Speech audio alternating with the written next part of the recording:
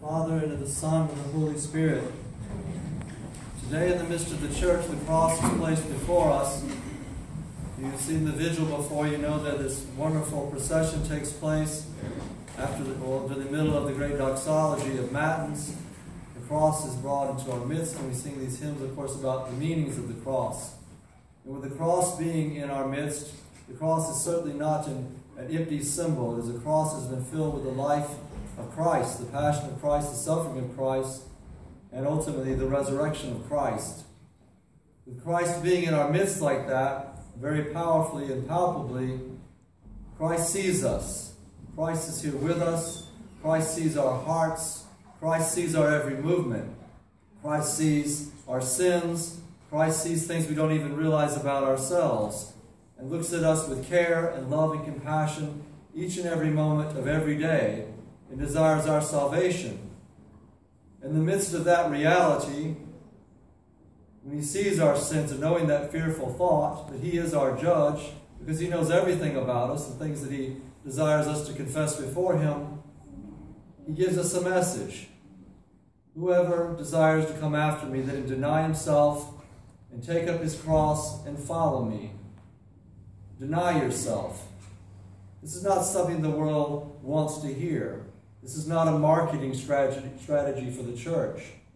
It is not something we can put on a billboard outside on the whiteboard and people are going to come fly here.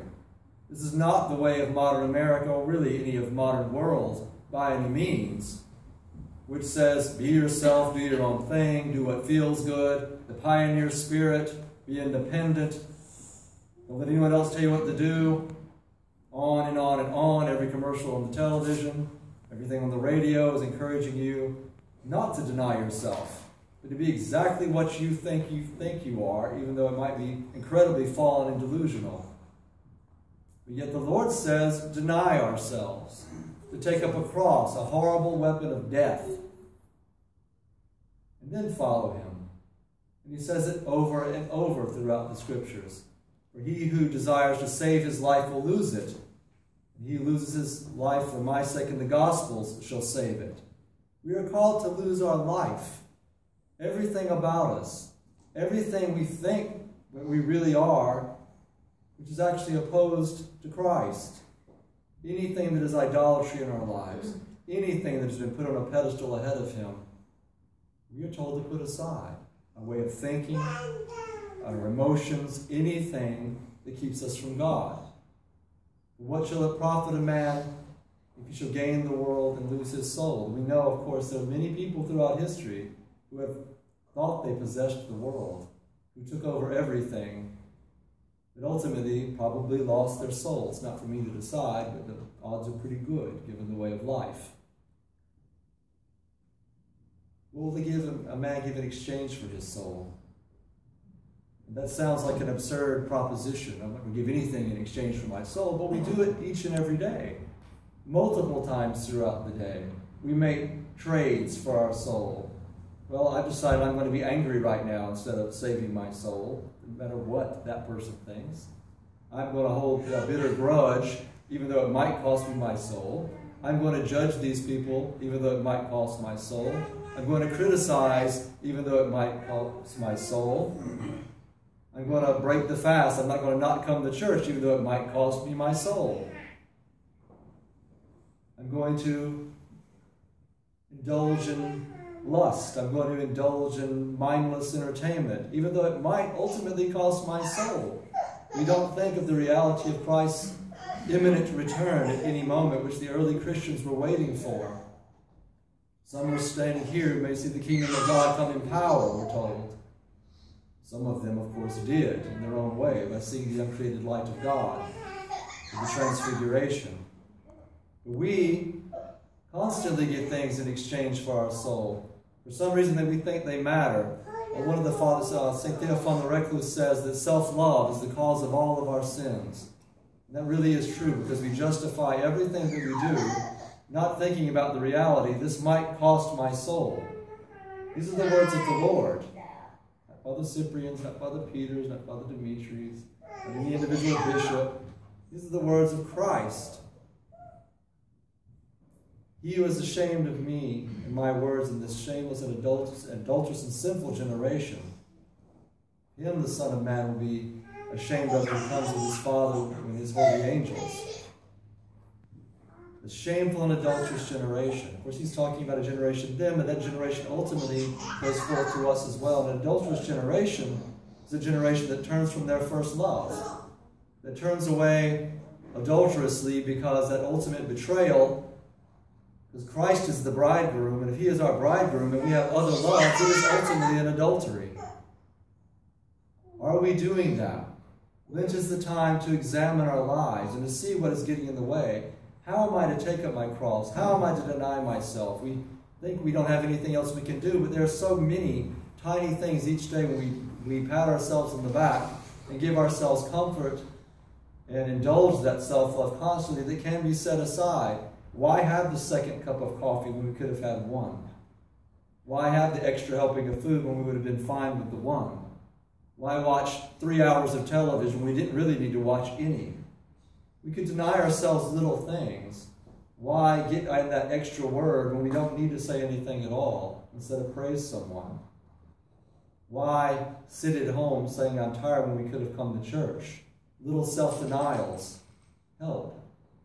Why not get up 10 minutes earlier and lose 10 minutes of sleep so we could say our morning prayers instead of neglecting them again and again and again and saying tomorrow I'm going to do them? There are multitudes of self-denials. But ultimately our biggest one needs to be in the relationship with how we deal with each other, because Christ has told us first of all we must love our neighbor. Some wonderful stories I read yesterday that Bishop Tikhon Shevkunov from Sretensky Monastery tells about the new hieromartyr Hilarion Troitsky, who suffered, of course, in Solovki and the camps, but when he was there, one of the most dreadful prison guards they had, who had tortured everyone, all of a sudden falls into the icy sea and is drowning. And without thought, Archbishop Hilarion dives in and rescues him, to the shock of everyone. But didn't even think about it. Because why? It was the Christian thing to do. His life was guided by this gospel today. He denied himself. He took up his cross. He didn't give anything in exchange for his soul. He desired his soul.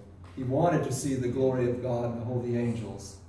He desired Christ in a Christ-like way. He also told the story of Father John Christiankin, who many of you may have heard of, that of course died in the 2000s, who suffered in the camps for many years, and he had greatly distorted and mangled fingers because of all the times they broke them. But if you can see him actually on YouTube if you look for him speaking. Father John, in the Lubyanka prison, not far from where Sretensky Monastery was, one day, one of the most heinous people in the prison, at least should have been in his eyes, was a priest there who betrayed Father John, turned him in, denied him really, and turned him over to torture again and again. Father John saw this priest in the midst of abuse and being accused and attacked one day. Father John ran through the crowd, hugged him and embraced him, to the shock of everyone. He hugged his betrayer. He loved his betrayer as Christ loved his, as Christ loved Peter, as Christ loved Judas. And St. John shows us the way. Well, he should be St. John. He will be one day. Father John Christiankin showed immense love. And that is taking up our cross. That is denying ourselves, because that fallen part of us wants to say, good, watch him drown. He deserves it. He deserves hell because of what he has done to me. The fallen part of us wants to say, look at that priest who betrayed me. Well, he is suffering at the hands of God now for what he did. Who are we to judge that? God doesn't call us to make that call. God calls us to embrace that person, our worst persecutor. We become martyrs when we embrace those and love those who desire our murder and our death, who desire to insult us and to betray us and are cruel to us. We become Christ-like and fill ourselves up with Christ by taking up that cross. That is the message of salvation that the church has. Whether the rest of the world likes it or not is beside the point. Whether other churches are teaching that, I hate to use that term, other traditions of some sort are teaching that or not, it doesn't matter. You hear the people now that are preaching prosperity gospel. If you love Christ, you'll have this, that, and the other. Not in my Bible. I don't see that. He preaches taking up a cross over and over. And whether those people of those, distortions know that or not, that doesn't mean driving the fanciest new car and having the nicest new house and having everything you want on a platter. The cross is an instrument of execution. But when Christ has done this, he has filled up all suffering. All of our suffering, all of our trials, all of our temptations are filled with meaning from now on. There's nothing that Christ didn't go through with us. We talked about in our class this week, we were talking about the Gospel of Mark. The first thing Christ does after his baptism, even though I hear many people say, why am I being attacked? I was just baptized. The first thing he does after his baptism is go into the wilderness and be tempted by the devil. There's the model. And in that wilderness, being tempted by the devil and really embracing everything that we go through, the devil throws everything he can at him, every possible worldly temptation. Christ gives us the model. And he suffers along with us. That he has embraced everything we go through, except acceding to sin, and showed us the path through it, to bear that cross, to bear the temptations, to bear the trials, and he fills up everything with himself. As for Father George Calshew says that the most places he's ever seen Christ is in prisons and in cancer wards, because there's suffering there. And Christ fills up those places with himself, because he has filled up the cross. So when we're experiencing our next trial, our next temptation, it may come in the middle of this sermon. It may come after church today. It will come today. It will come throughout our lives. So what? Christ has filled it up with himself. Christ has filled it up with his glory. And because of him, because of this weapon of peace, this invincible trophy, this guardian of the world that has cast out sin, that has cast out Amalek, that Jacob put his hands on top of and was blessed with the sign of the cross, that tree went into the waters of Marah and made them sweet so the people of Israel could drink.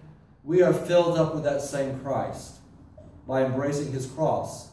So don't fear the cross.